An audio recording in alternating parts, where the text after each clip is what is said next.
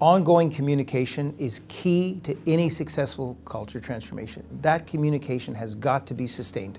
Absolutely, because the line manager or the CEO, whoever it happens to be, keeps that focus on the end game, but also on the line of sight to the next step in the process. So communication becomes critical all the way through. Yeah, and I think you're right. If we can't maintain that line of sight, other things happen, other things occur in the life of the company, and they lose sight of why they're doing it, and it becomes flavor of the month. That's right, that next shiny object. So we always have to keep the end game in mind, but that next step in the journey. And I think the communication has to include not only why we're doing it and the benefit of doing it, but also keep track of the progress so people can see we're making headway. There may be pitfalls or hurdles along the way, but we're going to stay the course, and people need to see that progression and that success. Yeah, we're going to plant flags every time we've succeeded a milestone, and we've got to be able to provide that rationale so people keep that understanding top of mind. Absolutely.